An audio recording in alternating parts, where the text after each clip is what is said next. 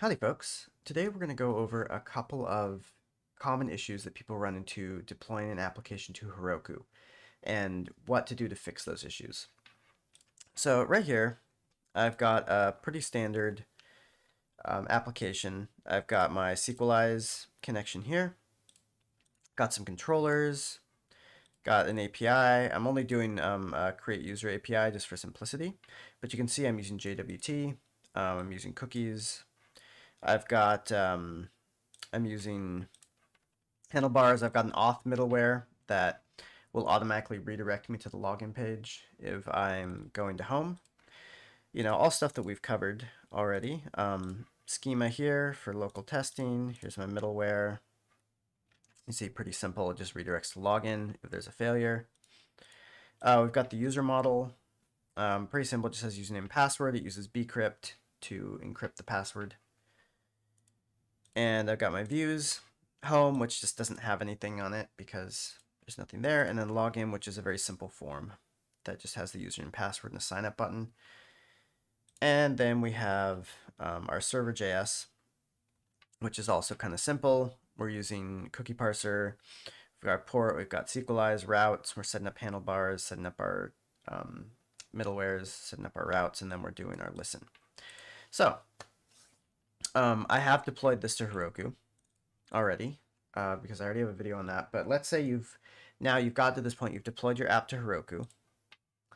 Right here, I call it Bucky Test App, and I'm going to open it, and it says application error. Oh no! So you can run this command in your terminal if you want to get the logs in your terminal. What I usually do is if you go over to the more here, you can click on view logs. And a lot of times your logs look like this. Process changed from starting to crash, process exited, and I can tell there's the top of an error trace here, but Heroku only saves the last 10 logs for me. So what I need to do is while on this page, I need to restart my server so that I can get the full error log of what happened. So if I go over to more and you click restart all dynos, this is okay. This may result in a brief downtime. Well, the application is crashed, so it's okay that we're going to have some downtime. Restart, and you can see it immediately says change from crash to starting process with npm start, and immediately I see here's the error. Sequelize connection refused error. Now, if you see this, especially with this 127001, that should be your first clue of what's going on.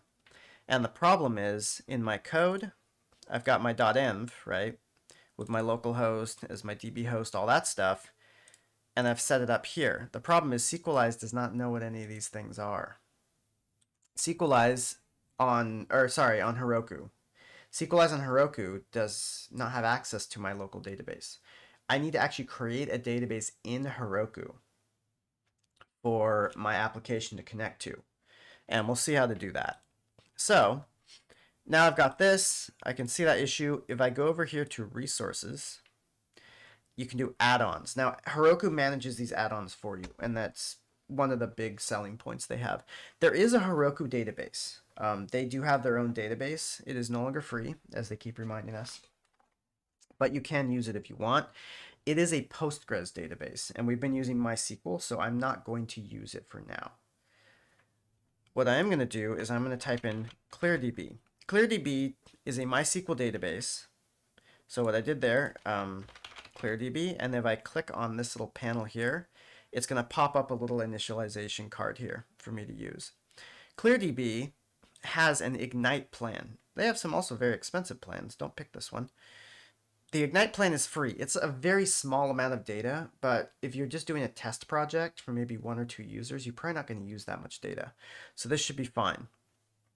If you want to look at it in more detail and see what you get, you can click on this link here, view add-on details, and that will give you some more information. So I'm going to click submit order form, click it only once. It takes a minute to go away, and even if you click it, it doesn't really show that you've clicked it. If you click it multiple times, you will end up with multiple ClearDBs here. If that happens, just click this little thing here and delete the add-on until you only have one. So now that I've got this ClearDB MySQL, everything's going to work, right? Not exactly. Because see, in our our process env here, we're looking for these 4 fields. And ClearDB doesn't handle things that way. It actually gives us something different. So if we go to settings, reveal config vars, you can see it's created a new one. Now Heroku manages this for us. That's kind of nice because that means that if your application is up for 6-7 months, it actually rotates the password for you as well. Which, you're probably not going to care too much about, but it's just a good thing to know that they manage this value for you. You don't have to worry about it. Now, what is this? Well, let's copy it. And let's go to our code and let's just pop a comment in here. This is a really, really long URL. And I'm okay putting this password in here because I'm going to delete the add-on as soon as I'm done with this video. So this is not going to help anyone. This is the user, this is the password, this is the host, and this is the database. Long, right? Confusing. We could manually split that up into these 4 fields. Not too hard. We set this as DB user, DB pass, DB host, and then DB.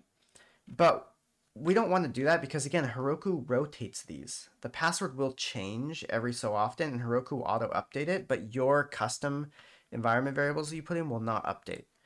But there is another way. So we know this comes under ClearDB database URL. So what we can do is we can go in here and we can say, okay, well, if this key exists, then we're going to initialize Sequelize a little differently. So let's do this here. And then we're going to say Sequelize equals new Sequelize, and all we do, we just pass that whole URL in as the only parameter to Sequelize because it understands what that means. It can actually get all of this information from just that URL. But we still want to be able to use our existing environment variables. So what we can do is we can just put this in an else block. So what happens now is if this key exists on the system, which means that we're in Heroku and Heroku set this up, we utilize that to set up our database.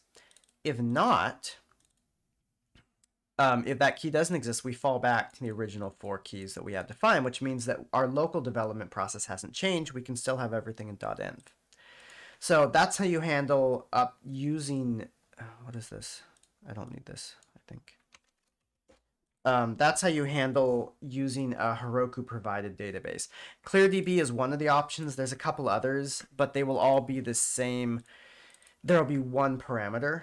So Ignite, I think, is another one, but that'll give you one parameter. It's the URL. And then you just do this similar process where you have, if that parameter exists, utilize it, otherwise fall back. All right, so what we're going to do, we're going to push that up. We say commit message, allow ClearDB URL. And then what I'm going to do is I'm going to say, okay, git push Heroku. It's going to build. And I'm just going to pop over here and open up the logs again to watch it build. All right, starting to, oh, it crashed, yeah.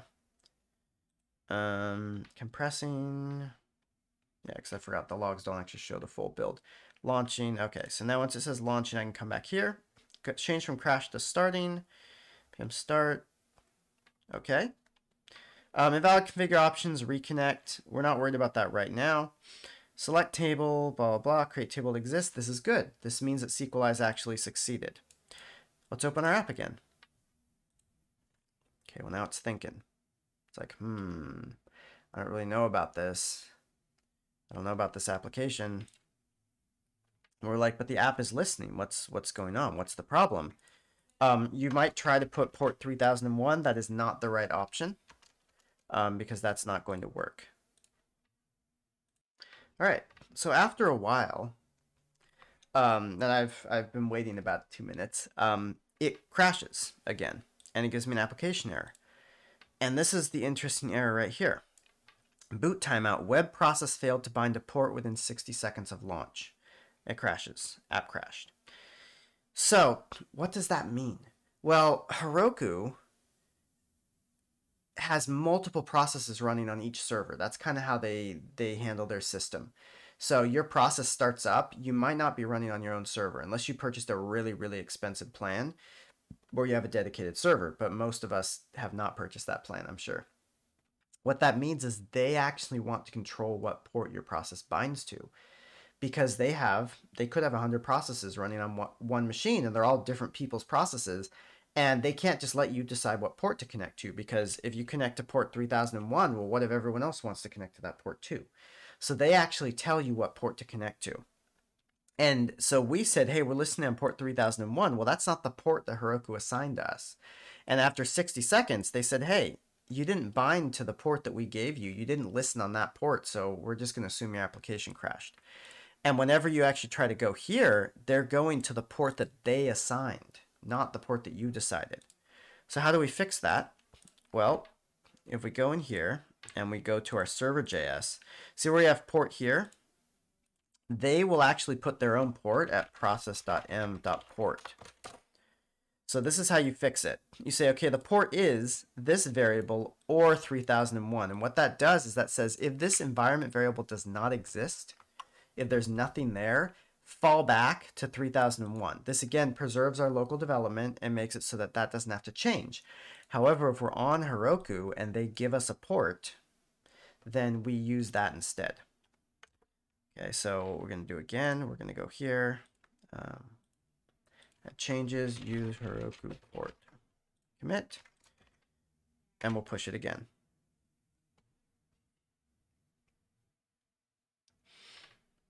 Wait a minute for it to do its whole thing. Subsequent builds are often faster because they restore the cache for you if it hasn't changed, which is kind of nice. All right, compressing. Done launching. All right, so change from crash to starting. Let's just watch it start up again. Now you can say, you see app listening on port 51795. That's very different from port 3001. That is not at all the port that we gave it. So this is the Heroku port that they've provided. And now it works. Look at that. All right. So let's create a new user. Just going to create a test user here. Sign up. Page isn't working. I got a 500 issue immediately. Well, why? This worked fine on my local machine. Well, let's check the logs. Okay. Look at this. Insert into users. Error. Secret or private key must have a value. At module exports, JSON web token sign.js, APIs users.js 17. Well, APIs, okay, users.js 17. So this is when we do the JWT sign. And here's the issue. When if you run into something like this, where it says secret or private key must have a value, that means that this value is empty. Well, how could that possibly be? It's coming from the process env, right? It is. But we had to set that key manually here, and we haven't set it in Heroku. So what we're going to do is we actually have to come back here to settings, config vars, and we have to add a new config variable, JWT key. And what I'm going to do is I'm actually just going to generate a random password. Let's see, not does this one, is this going to do what I want? Let's just see, customize my password. Let's do a really long one. All right, and let's copy that because you want this to be relatively secure for a JWT secret. So we put that in there, we paste that key value, and then once you click add, Heroku is actually going to redeploy your application and restart it. So if you go and you see it's restarting because whenever it changed the process environment, it wants to try again. All right, it's up, and then let's go back here, and then let's try test2. If I actually had a login API, I would try to log in, but I didn't build one. And now there we are. Now I go to welcome home. I see in the logs, no errors. I just have that insert. And if I look in my application, I can see I have my session token, which is now being properly created and validated. I know it's being validated because I got to the home page and my auth middleware is checking that. So those are 3 of the most common issues I see people running into when they're first doing Heroku deployments and how to solve them.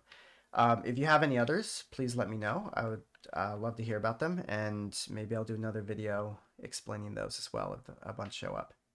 Anyway, I'll see you all in class.